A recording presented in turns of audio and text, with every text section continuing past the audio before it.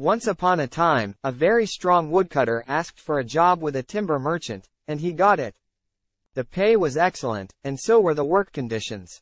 For that reason, the woodcutter was determined to do its best. His boss gave him an axe and showed him the area where he was supposed to work. On the first day, the woodcutter brought 21 trees. "Congratulations," the boss said. "Go on that way." Motivated by the boss's words, the woodcutter tried harder the next day, but he could only bring 17 trees. He tried even harder on the third day, but he could only bring 10 trees. Day after day, he was bringing fewer and fewer trees.